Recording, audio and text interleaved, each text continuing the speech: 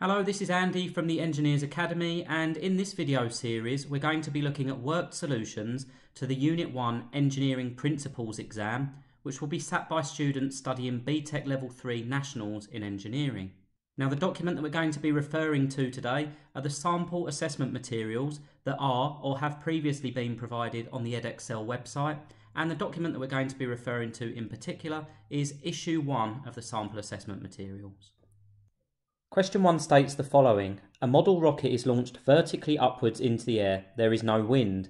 The velocity v of the rocket as a function of time t is given by the expression v equals 2t squared plus 5t minus 12. And the question asks, find by factorisation the time when the rocket reaches its highest point.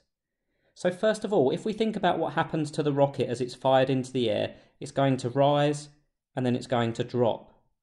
When that rocket reaches its highest point, its velocity is going to change from being positive, if we take upwards as our positive direction, and it's going to become negative. So at the top, or at its highest point, its velocity is going to be 0.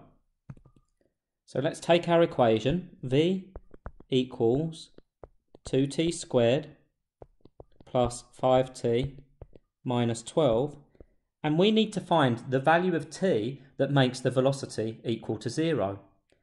Now it specifies that it wants us to do this by factorisation, and by factorisation it means we're going to split this into two brackets. And in one of those brackets we're going to need 2t, and in the other bracket we're going to need t. The reason for this is when we multiply them two terms together, 2t times t, what we'll end up with is our 2t squared. If that first term had just been t squared and not 2t squared, then in each of our brackets we would have had t and t. But we need those two terms to multiply to give us 2t squared. The next thing we know is that the coefficients that are going to go into each of those brackets need to multiply to give minus 12, because whatever term we have in the left-hand bracket and whatever term we have in the right-hand bracket, when multiplied together, give us minus 12. So let's list some of the options here. We know that one of them numbers needs to be positive, and we know that one of them numbers needs to be negative, because otherwise multiplying a positive and a positive would give us a positive, and multiplying a negative and a negative would give us a positive. So we need a positive number and a negative number to give us a negative number. So let's start with some of the obvious ones. We could have plus 12 minus 1. We could have plus 6 minus 2. We could have plus 4 minus 3. And we could also have minus 12 plus 1, minus 6 plus 2, minus 4 plus 3. But if we move to our term in the middle, the 5t, we need to have two numbers so that when one of them is multiplied by t and the other one is multiplied by 2t, they add to give plus 5t. Now hopefully you can see that of our solutions we've listed there, that lends itself to this one here. Because if we put plus 4 in our right hand bracket and minus 3 in our left hand bracket, we'll get the following when we multiply that out.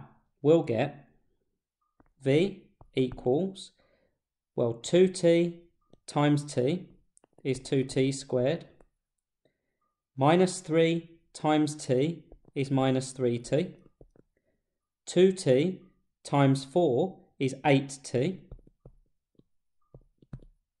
and finally minus 3 times 4 gives us our minus 12. And we can simplify that further, because that will give us v equals 2t squared plus 5t minus 12, which was what we originally started with. So let's remove some of our working, and we now have our factorised expression.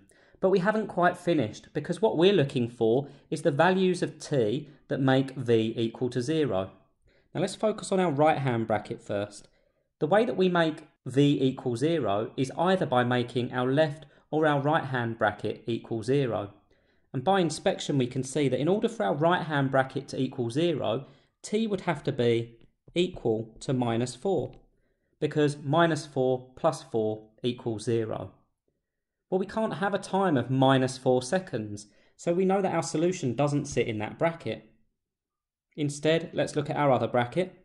And in our other bracket, we have 2t minus 3. Well, if 2t minus 3 equals 0, then 2t equals 3.